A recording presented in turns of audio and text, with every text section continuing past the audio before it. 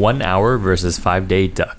Let's go. For the 1 hour duck, grind these spices to make 5-spice powder and combine it with salt, hoisin sauce, grated garlic, and ginger. Lightly score the duck breast with a sharp knife to help the fat render. Marinate, then refrigerate for an hour. Place the duck breast in a cold pan, finish in a 350-degree oven, rest for 10 minutes before slicing it up. For the 5-day duck, we're making Peking Duck. Start by slathering the previous marinade in the duck cavity, then sew it shut with a bamboo skewer. Now get your trusty bike pump and blow air under the skin to separate it from the meat. Make a poaching liquid with boiling water, soy sauce, spices, and salt. Ladle the liquid over the duck skin to tighten it up.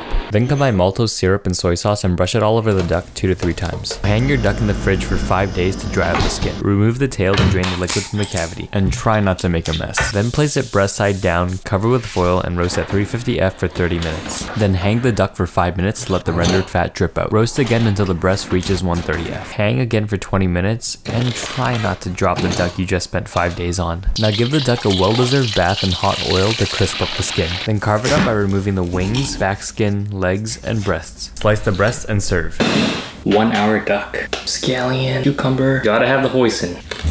It's very well seasoned, even only after being marinated for an hour. That's gonna be hard to beat. 5-day Peking duck. Let's go. Oh, definitely tastes better than the 1 hour for sure. But 5 days of work, I really don't think it's worth it when the 1 hour tastes 80% as good. I gotta give the win to the 1 hour duck.